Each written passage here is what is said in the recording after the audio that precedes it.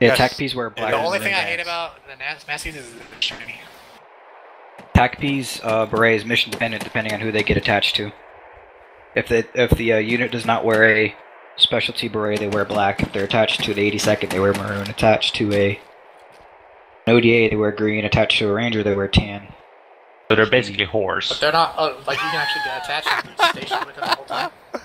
Yeah, if you're... They're not just like, alright, we're going out, bring a fucking TACP. Well, TACPs usually don't get attached to SF or ranger units. Those are usually combat controllers, but every once in a while you get a really good TACP who qualifies for the... Q course.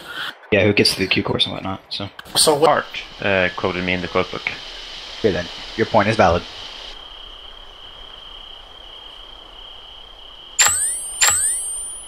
The black beret was authorized to wear by female soldiers in 1977. Yep. And I think the 82nd got the...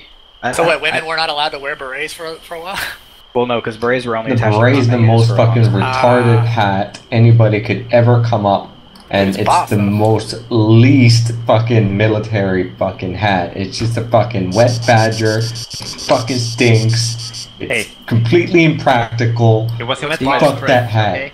I think he says that because... I had to wear that shit so fucking many times, in fucking formation, in fucking uniform, fuck that shit. Fucking hat. In my unit, we did not wear berets. We just went, nope, fuck them.